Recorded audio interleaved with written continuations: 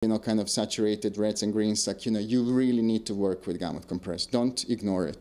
This is absolutely a necessity. With ARRI Alexa, you can get away with it sometimes, but not, with red, okay? Okay, so I'm going to reset all of these.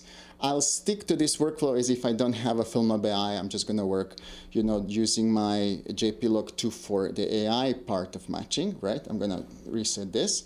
Okay, and then basically what I'm doing now is following. So I have like a couple of options. So again, I can say, just give me a white balance, right? It's going to give me this white balance. And then I can then use a little bit my primary, and this is my result. You see, I don't have to do too much of noodling, moving live gamma gain too much. No, my white balance just corrects the colors, makes them nice and straight, that my whites are white, my warms are not too much, and then boom, I get like a really beautifully neutrally graded shot.